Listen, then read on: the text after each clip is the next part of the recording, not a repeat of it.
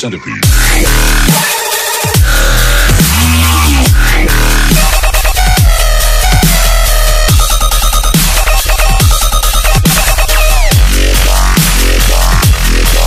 Centipede.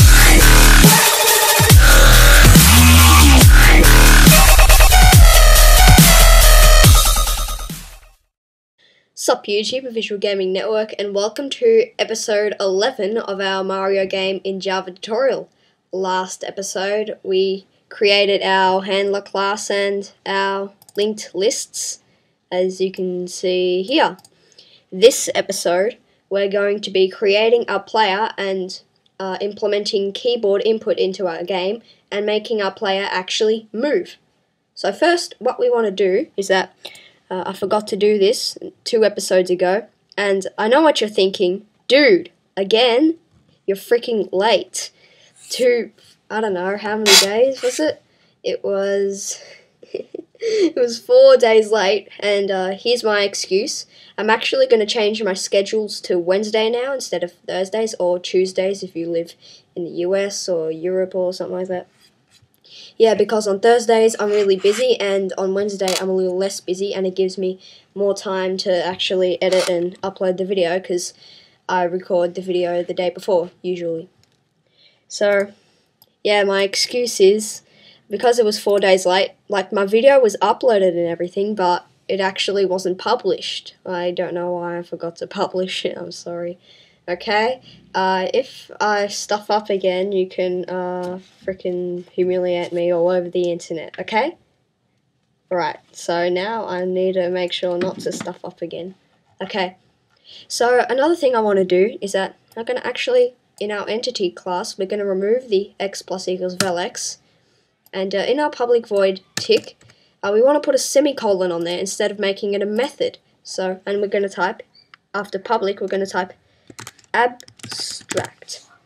Now, what that will do is that every time, let's say we create a player class, which we will be, it's going to extend player, and if we have a public abstract void tick, then the player must have a tick class. It will be forced to implement a tick class, like it will be forced to implement the constructor when we extend entity. So we want to do the same thing for public abstract void render, abstract void render, type our graphics G. Right, and we actually need to make this an abstract class if we want to have abstract methods in our class. And we want to do the same thing for tile, so we'll just copy this, and then we're going to paste. Alright. Oh, what? Oh yeah, remember, we need to make this an abstract. Alright, so now we're going to actually create our player. So in our entity package, we're going to right click on the package, new, class, and we're going to call it player. Alright, now in our ID, we're going to create our first sort of ID. We're going to type player, then put a semicolon on the end. Now we'll go back to our player class. We want to type extends entity, not player. Her class can't extend itself, I'm pretty sure. So, as you can see, we get errors because, as I said before, if we extend an entity, it needs to have the entity constructor and the abstract methods. So what we do is we click add constructor. Alright, and I'll explain the super after. But we still have an error because we haven't implemented our abstract methods in the entity class. So we're going to hover over it and click add unimplemented methods. And there we go, they're here like they should be. Let's just delete this. So now we're going to specify what the player will look like. So let's make him blue. You can make him whatever color you want. So I'm going to make it blue. So we want a g.setColor, color.blue. Like we set the color to black in our game class. Alright, we need to import color, remember that. Then g.fill rect. Then we're going to go x, y, oops, then yeah, width height. Alright, so now we're going to actually go into our game class and create our player.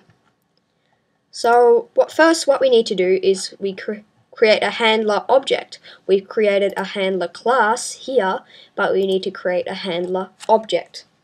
So I'm just going to, under our game constructor here, we're going to type private void init, or short for initialize. And in our run method, before long last time is equals system.nanotime, we're going to type initialize, or init. And this is where we're going to set our handler equal to a new handler and stuff like that. We're pretty much just initializing objects. So we're going to type public static, static handler. Alright, then we need to, no, we don't need to import handler, my bad. And we're going to go handler is equal to new handler. Then we're going to type here handler.add object new player.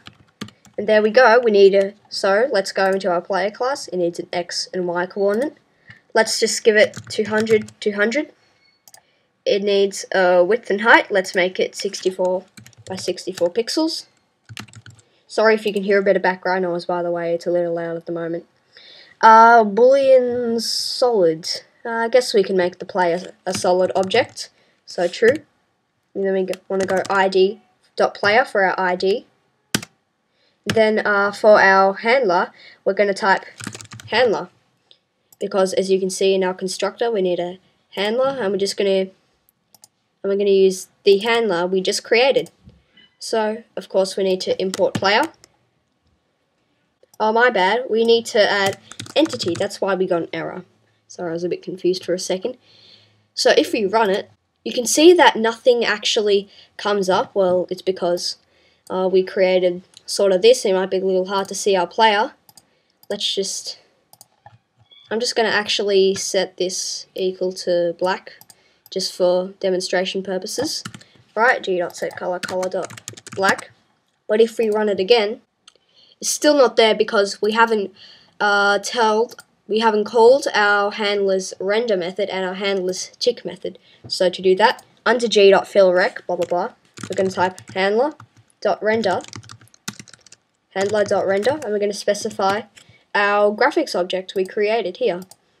So, and we're going to type handler.tick in our tick method. And now we're going to run it. And there you go. We can see I have our player here. We can go ahead and change the X and Y coordinates. So let's say make it 300 by 512.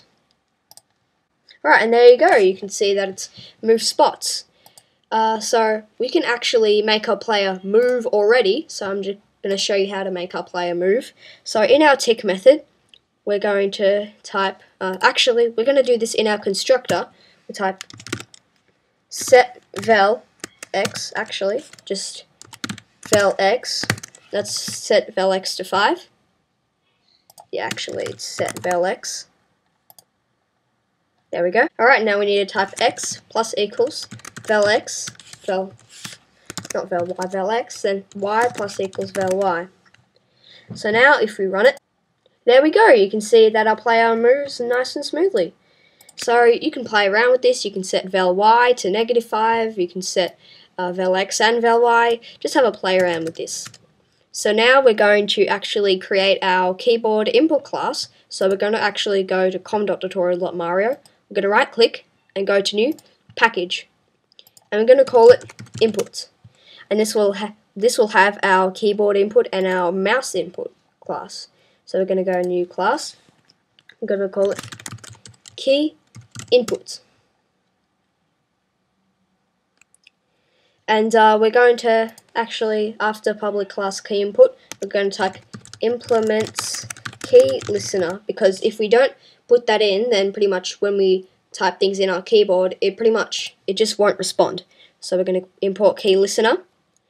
And because key listener has some methods, like runnable had the run method here, we have to import it. So we're going to hover over, add our unimplemented methods. So as you can see, there's a key pressed, key released, and key typed method. The key pressed method will be used whenever we press a key, and the key release method will be called whenever we release a key. And we're not going to be using key type, so I'm just going to type not using, you don't have to do that. I'm just specifying that we're not going to use the key typed method.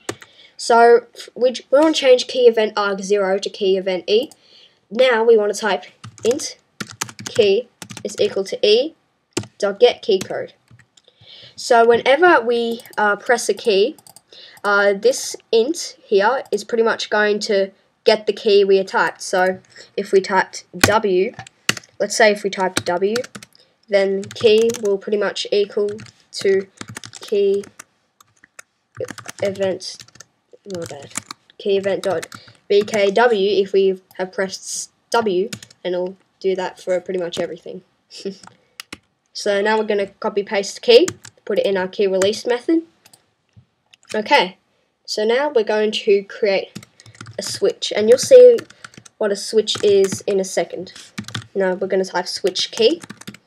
Now we're going to type case key event, key events dot vkw. Now as you can, and we're going to put a colon instead of a semicolon. Alright, in case key event dot vkw. So when we call this switch, when we call this switch, it's going to check if key is equal to key event dot vkw, and if it is, it'll do whatever is inside this here until we call another case. Alright, so in our case key event dot vkw, we're going to set val y equal to -5. Now we're going to type another case key events dot vks. We're going to set val y equal to 5 this time, not -5. Actually, I just remembered it's set val y instead of just val y. So now we're going to type case key event dot vka. Then we're going to type zval x equal to -5 in case key event dot vkd. Then set val x equals to 5. So we need to make that capital K. And now we need to type break here, and break like return, which pretty much means get out of this switch, and we only use break though for for loops, while loops, and switches. For methods like key released, we use return. So we're just going to put break after every set val x or set val y, because if we don't break it, let's say if we press W, it was set val x equal set val y equal to -5, then it will go on to the next one, but we don't want it to do that, so we just type break. And to fix the error we have here, we're going to actually create another loop. So we're going to go for entity e, and we're going to go game.handler.entity. Alright, and this is pretty much like the for loop we created in our handler class. Make sure we import the right entity. And we need to import game as well. And there's already another E that's been made here. We're going to just call it N for entity. And we're going to move our switch into here. Alright, and we're going to copy, paste. And then on set val y, we're going to type en.setValY equal to -5. Alright. Okay, so let's go into our game class, and we're going to type add key listener new key input. So what this is pretty much giving our frame a key listener, and our key listener will be a new fresh key input. Alright, so now we want to request focus. So we want to type request focus, and that will pretty much put our frame in focus whenever we run it, so we don't have to click to bring it into focus. It will always stay in focus. So now if we run our game, alright, we press the button, and there we go. I pressed W and our player moved up, but as you can see, it keeps moving up forever because we haven't actually in our key release method, we haven't actually set vel x or vel y to be 0. So we're just going to copy this whole for loop with the switch and everything. We're going to paste it, and pretty much all we do is set vel y and vel x equal to 0. Alright, we'll try moving. As you can see, our player moves smoothly. Right now, we're just going to do one more thing. It's pretty much stopping our player from going out of bounds. So let's say whenever we get to the edge of our frame, it'll stop and it will not move. So in our tick method, we're going to type if x is less than or equal to 0, x is pretty much equal to 0. And we're going to do the same thing for y. If y is less than or equal to 0, y is equal to 0. Now we're going to actually figure out the whole width and height of our screen. So as you can see, our width is 720 and we scale it up by 4. So I'm just going to go into a calculator. You'll be able to see it a bit on the top right. I'm going to type 720 by 4 is equal to 1080. So we'll go into our player.